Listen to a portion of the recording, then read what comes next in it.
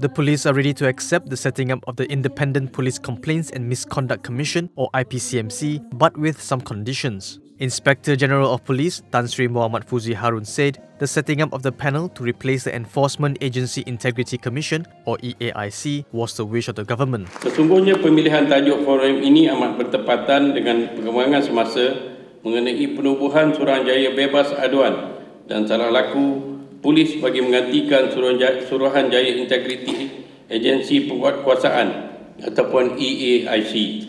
Apa yang pasti, forum ini mampu menjelaskan lagi hala tuju IPCMC serta kesan kewujudannya kepada tahap profesionalisme PDRM di samping menjelaskan hak pegawai polis yang termaktub di dalam Perlembagaan Persekutuan. Mohamad Fuzi said that after attending the forum, IPCMC, in the direction of excellence in policing service on Thursday, the IGP said that such a forum was important to help police officers understand the role of the IPCMC to explain it to their subordinates.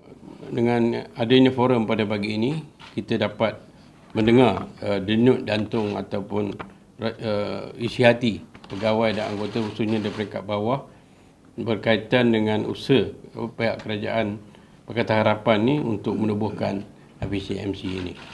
Prime Minister Tun Dr. Mahathir Mohamad had announced that the IPCMC would replace the EAIC and would act as an independent body to look into police complaints more holistically. Dr. Mahathir said that there were many complaints against the police force and the government wanted to ensure the police would clean up their act. The IPCMC is a police oversight body first proposed by the Royal Commission of Inquiry, or RCI, to improve the force in 2005 following a spate of deaths in custody cases. One of the 125 recommendations made by the RCI was for an IPCMC to be set up, which would be independent and able to investigate police misconduct as well as take necessary actions.